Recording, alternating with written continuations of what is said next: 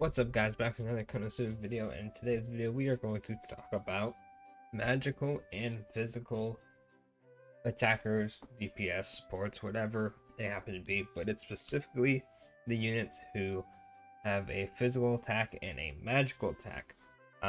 Really quickly, I'm actually, off the top of my head, I just realized that, oh, I actually don't have it. I forgot I don't have him on this account.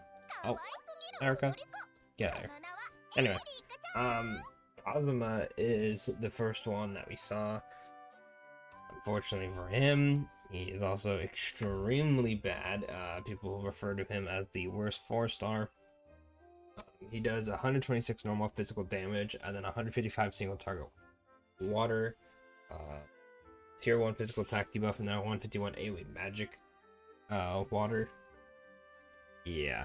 So, main reason those are bad is funny enough, Rem also shares this problem. There's a reason I'm going over this video because Bell falls in this category. So Konosuba has an issue because, well, he doesn't really do much, which is his issue mainly. He also takes his own subunits, those two little plus signs on your character, where if you bring a character of the same, like if you bring Konosuba for Konosuba, you get more stats. All these characters have different buffs that would boost like water damage or fire damage and all that. Well, Konosuba has a water attack, and his water attack is on par with his other strongest attack. However, it's going to be doing way less damage because he is a physical attacker, which really hurts him, unfortunately. Basically having one of your moves be useless and the move in general doesn't actually do anything special. That's why he's so bad. Rem also suffers from this issue because Rem, hopefully I can just click on her, has a heal for a water attack on one enemy, and then she has a boost to agility. Her ultimate, she significantly boosts physical and magical attack for allies, which isn't bad. It kind of helps her a bit. It's why she's not completely trash. But the fact that she has a physical ult, her main damage is physical, right? It's only a tad, kind of like Konosuba, only a tad more, so you can still do damage with the heal. She takes Megumis. I don't know if you looked at the Megumi list, but none of them boost physical damage. So her ult's not going to be hitting as hard as it should. In fact, I'm pretty sure this is the only one that boosts water. The rest of them are all fire or whatever element they are, and then some of them are just magical, which you could use, but it's not going to help her for ult-wise, which is really unfortunate. It's why split units struggle, because their subunit is helping them to the fullest as they should, which is really unfortunate for Rem. Luckily, Bell is somewhat of the exception to this because he's actually not that bad. So for those of you who don't know what Bell does, he does 126 normal physical damage, right? 128 single target fire magic, right? Now here's the kicker, it does a tier 3 physical defense debuff. So even though that fire attack isn't going to be doing the greatest amount of damage because he also takes Konosuba subs, he is helping every other attack do way more damage. So, even though it's not the greatest, that's a magical attack, it's still helping him a bunch.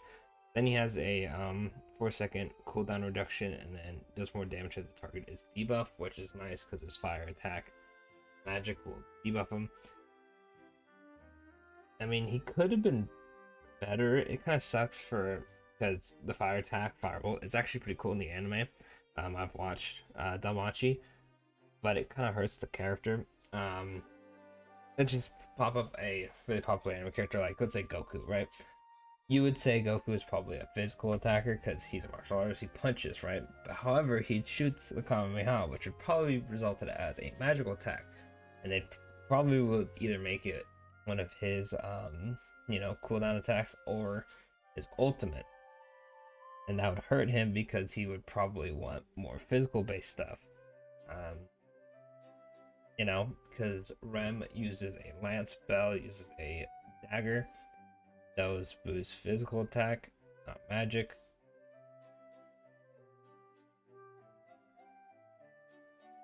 Sorry for the yawn. Been a busy day for me. Anyway.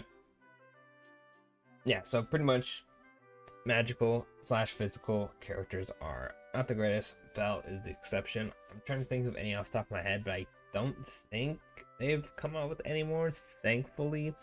Hopefully they kind of saw with Rem and Cosmo that they're not that good, and then decided Belle is the last one.